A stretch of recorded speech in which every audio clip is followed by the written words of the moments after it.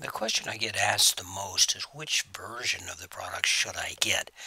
And we have options varying from plans all the way to finished and designer versions. And as you can see, like most of life, it's a question of time and money, and also some woodworking know-how and tools.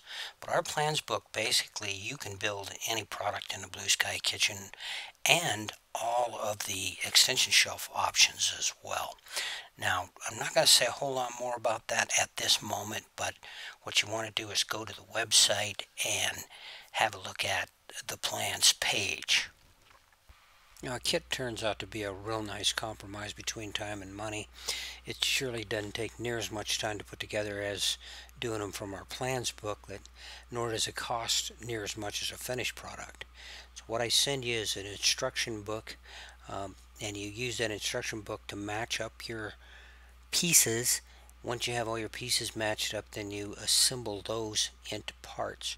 For example, I'm using these plywood and redwood pieces to build the top and bottom parts for a grubby one in this example.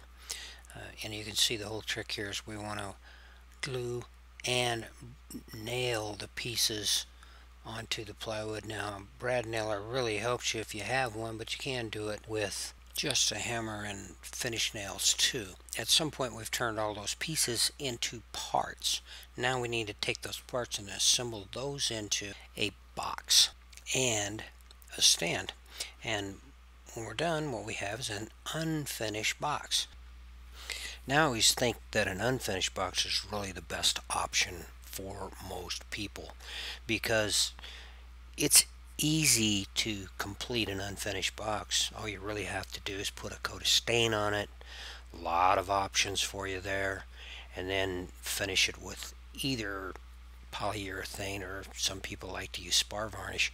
And as it turns out, some people even prime and paint to get their box water protected.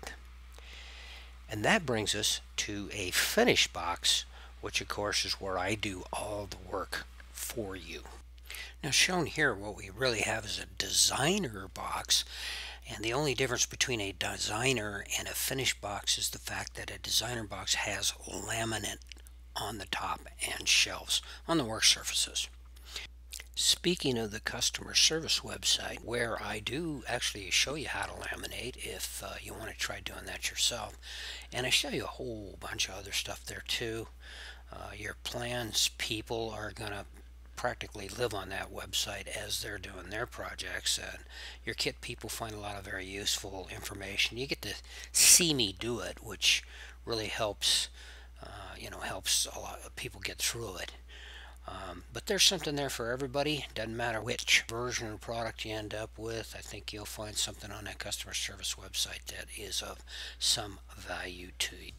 Okay, maybe you're still a little bit unsure as to which version you ought to go for. Well, here's what you should do. Get one or both of these books, because that will get you into the customer service website as well, and then you'll be able to figure out how well you match up in terms of time, money, know-how, and tools. Then for 3 months I will give you a plans credit of up to $24.95 toward the purchase of a kit, unfinished or finished product, should you decide that that would be a better way for you to go. And the good part is you get to keep the plans. So if down the road you want to build a extension shelf or piggyback shelves, or maybe even an entirely another product, you've got the plans so that you can do it. The important thing is that we get you out camping more often this year.